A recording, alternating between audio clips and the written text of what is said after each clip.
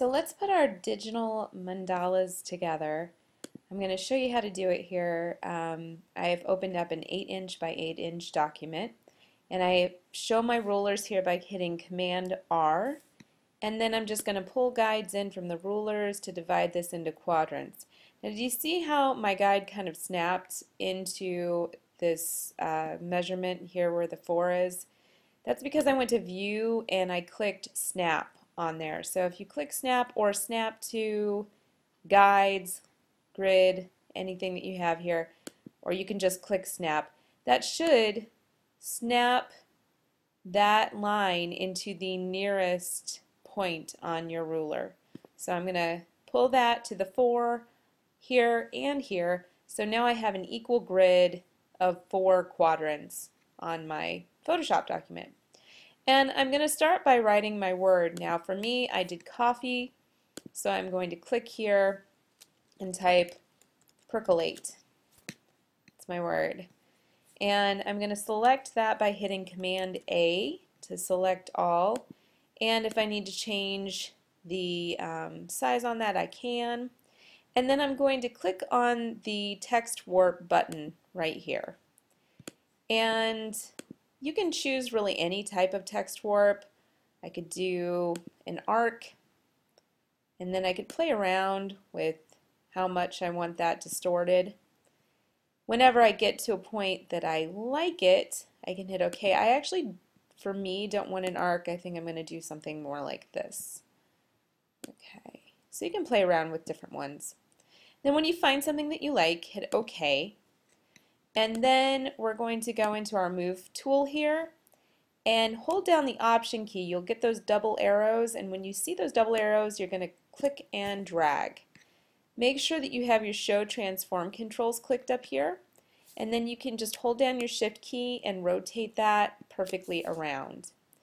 Now you want to position both of these words together in some kind of pattern. So I'm going to move this over here and then take the other percolate, and maybe I put the P's kind of close together so it almost looks like they're reflecting down. Okay, so that's what I end up with. So now I can take both of these layers, and actually I can convert, or actually I'm going to rasterize the type, and then I'm going to control click again and merge those layers together. So now what I can do is I can go through and reposition that text however I want.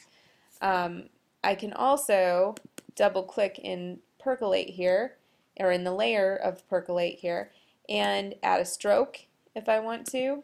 So I'm going to go ahead and choose kind of a light stroke there, and then I can do something like add a gradient into the words themselves. And if I want to change the colors on that gradient, you are going to, let me go back and show you, click right on the gradient and then click in the bottom color here and choose a color that you think would be good, and then click on the other color here and same thing, just choose a color that would work well with whatever design you're working on. So for now that's pretty good. I'm okay with that. So when you like what you have, go ahead and hit OK, and then position it in a way where it's going to repeat evenly throughout the different designs. Now what you may want to do is pull some other guides to kind of indicate where those words should go. So I'm going to pull down a 3.5 and a 3.5 guide, and maybe kind of, I think I'm going to rotate this a bit more too. Maybe, nope, I'm going to keep it that way. And that's pretty good. I'm pretty happy with that. So I'm going to hit OK, and then I'm going to create a new layer, and I'm going to start to paint in some coffee beans behind my percolate words. So I go to my paintbrush tool, I select the coffee bean paintbrush down here, make sure I'm in the color that I want. I also need to go to Window, Brush, and make some adjustments to make sure that I can see those. And there we go. Okay, and I'm just going to start kind of painting those on there. And now you can go back to my Move tool and rotate those as well. Now you don't have to rotate these, but you can. And then just kind of position it in a spot that looks pretty good for that corner. Now you may want to create a new layer and do kind of the same thing but in a slightly different color so that you're getting a variety of these beans. And that's going to create even more dimension and depth into your design. So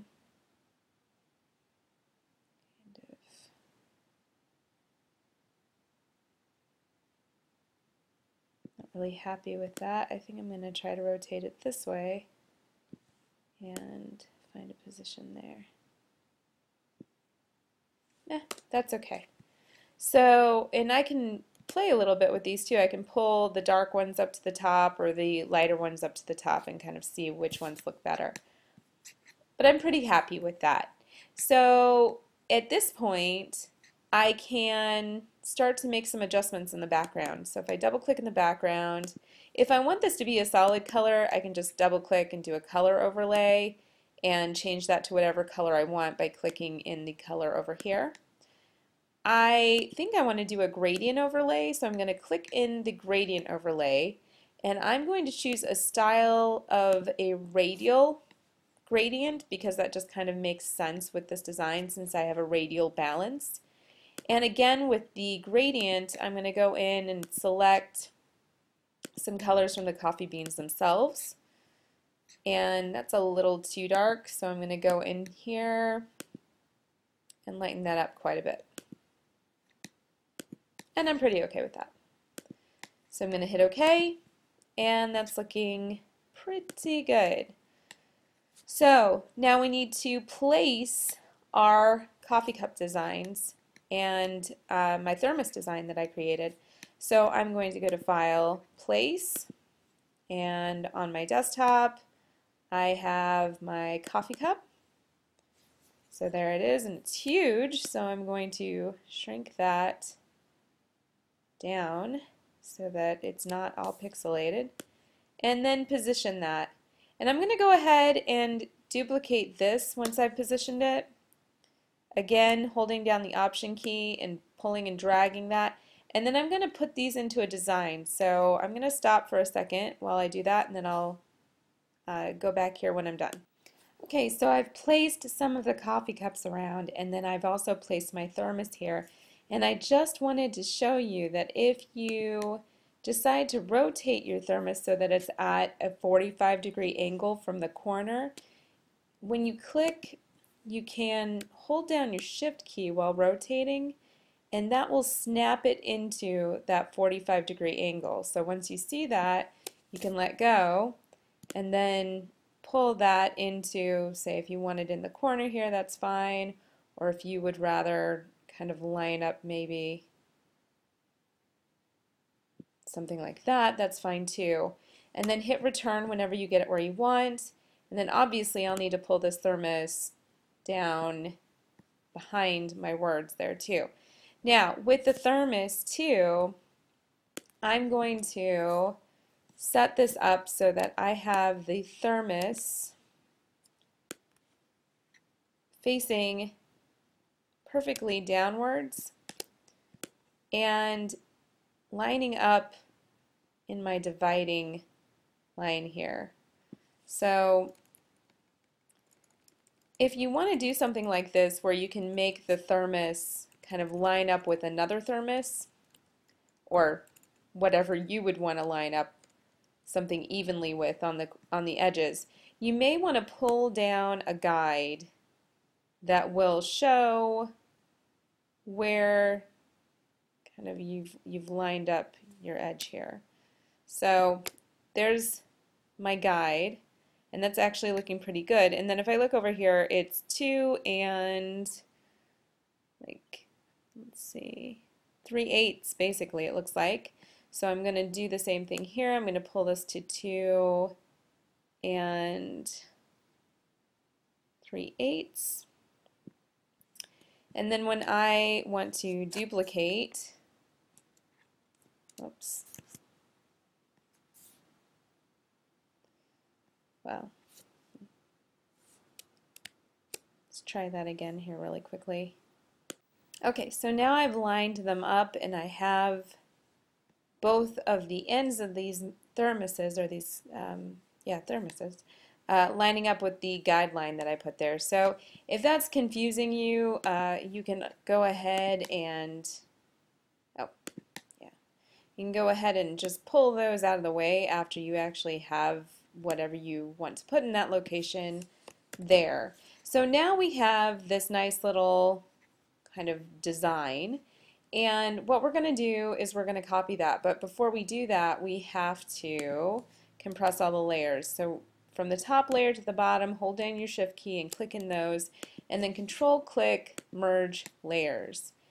And now I want to show you what you can do here. If you go to the middle line, you put your crosshairs right in the center there, and then you just click, hold the shift key and pull it up to the corner, and then hit Command C.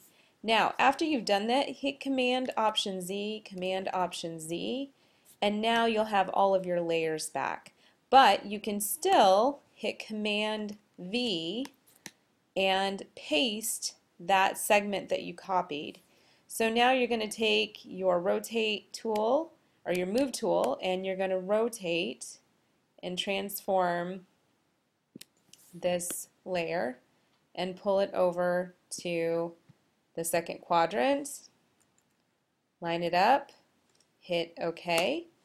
So again, Command V, and you're going to rotate this.